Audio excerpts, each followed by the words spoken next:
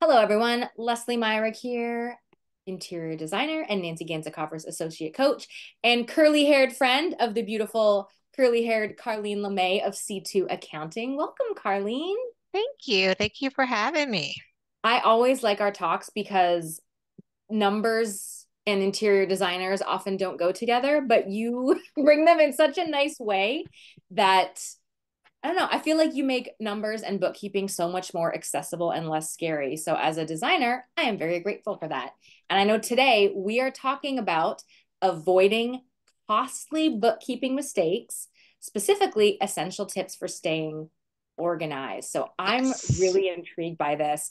I'm guessing the implication of the title is if you're not organized, you're going to screw something up.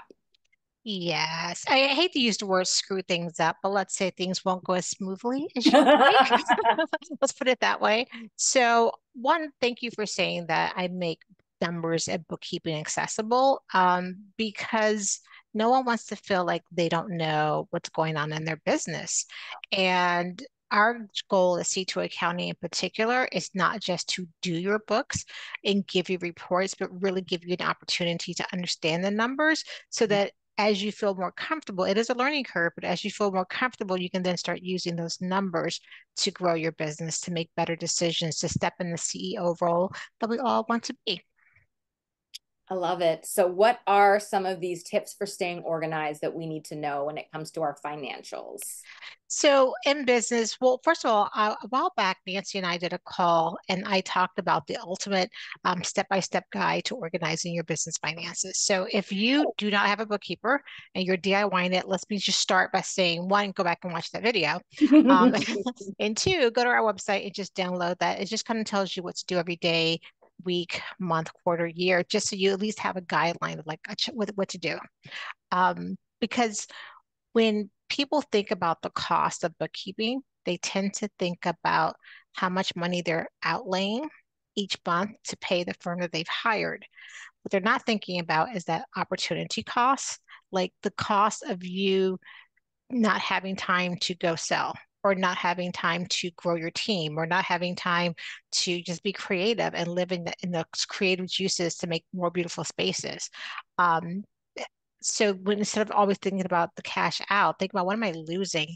And then also the cost of disorganization, right? Like if you don't know what's going on, you're losing something somewhere because you just don't know what things are. So those are some costs that we want people to kind of avoid. That's Um, a perspective shift because I feel like we often, because it is literally tracked as an expense, we mhm. can think of it as an expense. But if you flip it in the same way we word things for our clients, investing in a bookkeeper is an investment in your time and business and sanity. That's how I look at Oh it. my gosh, I'm happy to sanity. pay my bookkeeper and say, please solve this problem for me. Hmm. Because then it does free me up to do those other things that only I can do as the business owner. Exactly. Yeah. We do bookkeeping, but we sell peace of mind. I mean, really, like that's what we do. Yeah. Our goal is to make sure our clients are not stressed about this part. I can't help everything, but Yeah. about this part of your business, we want to reduce that kind of stress. So the first thing is just kind of thinking about the cost of this organization. And, we can give examples of people who, they forgot to pay a bill because, it wasn't, just assume it's old school and they're just getting a paper copy. They put it somewhere and now it costs them twice as much because they have late fees and penalties. Just little things like that can really just start to add up. So that's the first thing. You look at the lost time and the cost of this organization. Number two, like what are the key strategies for streamlining your bookkeeping? It's 2024. Let's take advantage of all the tools, the AI machine is out there. And it's funny because, bookkeepers are always like, whoa, is AI going to take our jobs? I'm like, yeah, no, it's not going to Same chitter happen. chatter in our industry. I Mm-mm. agree. It can be a fabulous tool. It's It a can tool. be used for evil, let's be real, but it Yes, is a tool. It's not taking our jobs. It's just making what you do and what we do easier and more efficient and effective. exactly. As designers, I mean, the reason someone hires you is because they can't get the vision from their head Yeah. into their space. And they probably have tried several times.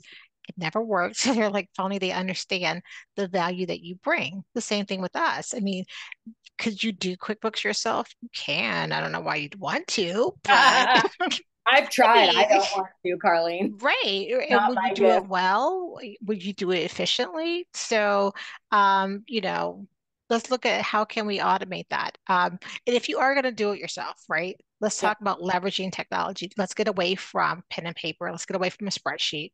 Let's use at least QuickBooks Okay. to and take advantage of some of the built-in AI that QuickBooks has, even if you are a DIYer. Mhm. Um, Putting rules in place for automating those recurring expenses. So many times we buy from the same vendors, right? I mean, I work with interior designers. I see the same names for every client. I go, nope, nope, that's cost of goods sold because 17 other clients have used that same vendor. So let's set up some automation around that, just to make it a little bit easier. And then set clear financial routines. So going back to that guide, what should you be doing every day, every week, every month, every year? Um, Make a money date. Set that Any date a you say? money date with yourself.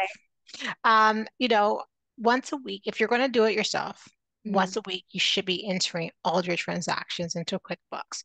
I'm like, you know what?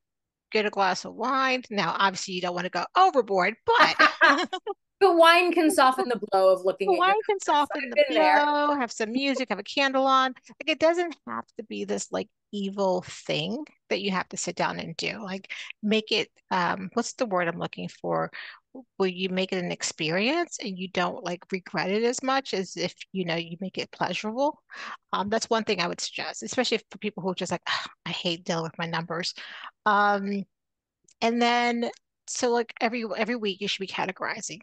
What people tend to forget is that every month you should be reconciling.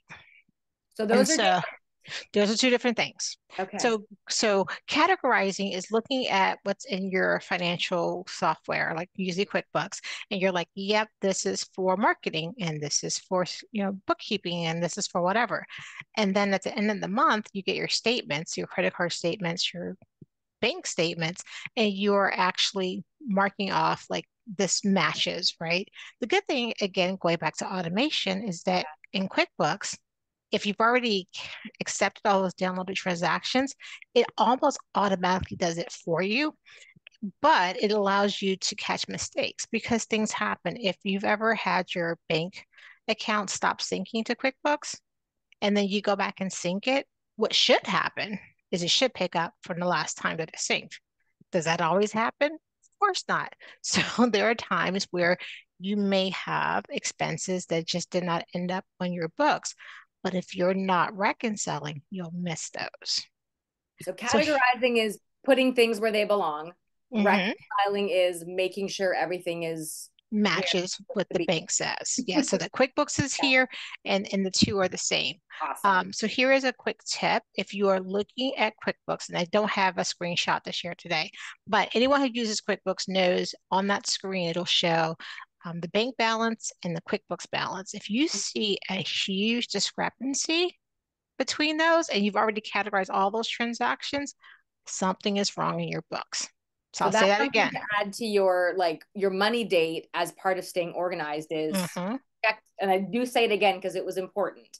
Bank Yeah. balance versus QuickBooks balance. Right. So if I've gone in and let's say my bank balance is $5,000 and Mhm. QuickBooks says I have 15,000, right? So we have a $10,000 difference, but I have a few transactions left to categorize. So I go in and I do my thing and I look back up, but QuickBooks says, there's no more transactions for me to categorize, but now my bank says I have 17,000 and bank, now QuickBooks says I have 17 and the bank says I have five. And you're like, okay, that's a red flag. So if you are doing it yourself, stop, get some help, and figure out why there is a difference. Because if you are taking those numbers, Yeah. giving them to your tax accountant at the end of the year, and there a lot of tax accountants do not go back into QuickBooks, they don't verify what you give them. They really do believe that what you're giving them is valid information, then you could either overstate your income, pay more in taxes, understate your income, and if you get audited now you owe what you didn't Yeah. claim. So there's so many reasons why you want to make sure that this is up to date. And we haven't even gotten into like let's understand how to make decisions, but like just the core Yeah. basics of staying um, compliant. That's Yeah. just reason enough to do that.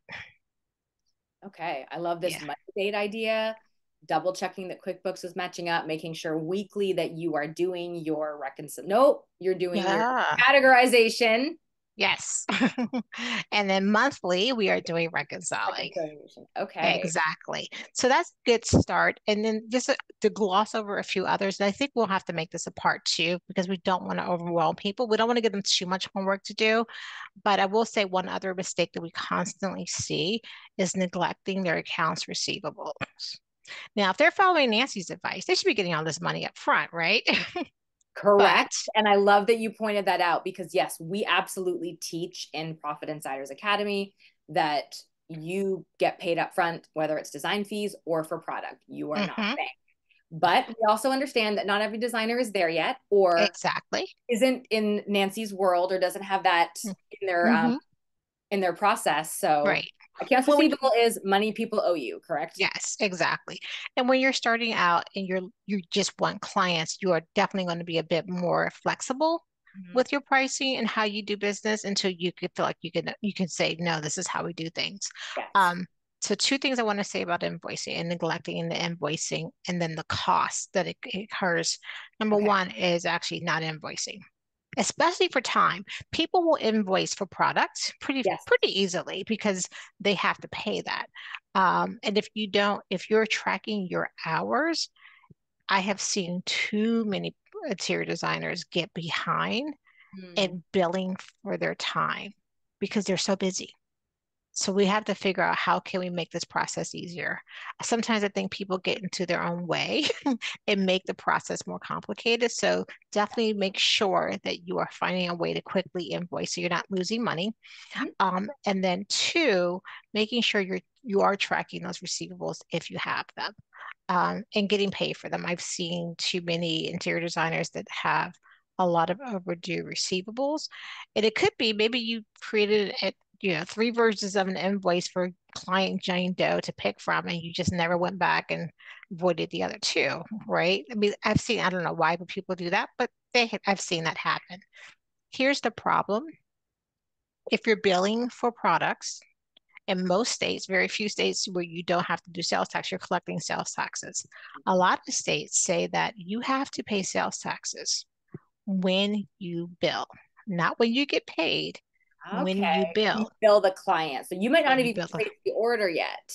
Right, Okay. exactly. So if you are creating a $20,000 invoice and there's $3,000 worth of sales taxes, and it's time to pay sales taxes, you have to pay that. But if you haven't collected, now Mhm. you're running in the negative when it comes to cash. So be super careful. Understand your sales tax obligations so that you're making really good decisions around your accounts receivables. That's great. Yeah. So we'll leave it there. I don't want to overwhelm people because numbers can be overwhelming. I think that's enough for today. What do you think? I think it's great. And I think the key takeaway that I'm getting from this, Carleen, is make this a habit. And I'm going Hmm. to go further and say block it on your calendar. I Yes. wouldn't always remember to do my billing and end of month stuff, but I have an Asana task last day of every month. Here are the 5 things I need to Yes. do to wrap up the month. I need to do this transfer and send this and update this spreadsheet. Hmm.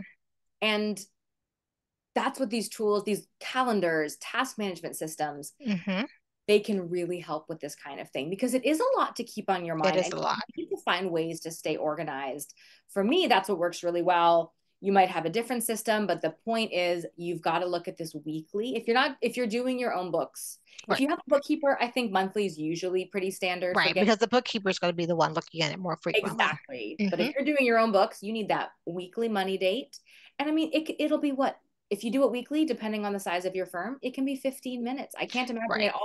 it could take hours, let's be real, Well, but in it the might not be that beginning, bad. Yeah. in the beginning, because maybe you're behind, but once you get caught up and once you get into the habit, that Yeah. muscle memory thing kicks in, you're right. It could be 15 minutes. And you're like, why? You know how when you're dreading something and you keep putting it off, and when you finally do it, you're like, that was not That that wasn't so bad. bad. Why Yes. didn't I just do it sooner? When it's all in your head, you Yeah. have all these stories, and then you just look at the facts and go, okay. So I love that, Carleen. It's so important. to stay organized because it will cost you time It and will money. cost you time and money. Insanity. Oh my gosh. Just the Totally it. mental, like, yeah, the mental load, especially as women, because a lot of our audience is going to be women. We have enough mental load already. So Yes. why add more to your plate? Let's try to take some of that off. Like you said, I too have reminders to do things. I use Profit First, as Profit Mhm. Insiders talk about Profit First. I have my reminder that says on the 10th and 25th to do my transfers, and I will forget if I don't have a reminder. You have Agreed. to do whatever's going to work for your brain, figure it out, and then do it consistently. I love it. And this will save you time, money, and mistakes, just like Yes. we do for our clients. We've got to be working on this on the back end of our business. Exactly, exactly. So again, if you haven't watched our video about the ultimate step-by-step guide, go back and watch it, download it. It could help you. And if you're ready to stop DIYing it, we'd love to take a look and have a chat.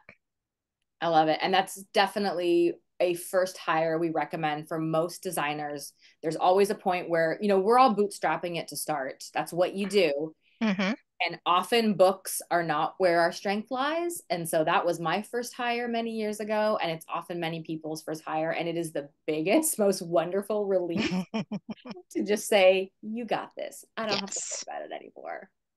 Awesome. Yes, I Well, agree. thank you, Carleen. Go to her Thank website, you so much. c2-acccctg.com. As in Yes. C2 accounting with no vowels. And Yes. got that great free resource for you. I hope you go download it, learn from this wizard of dollars who we are grateful to have here again this month. And Carleen, will see you again next See month you next on time. All Tip. right. Take care, everyone.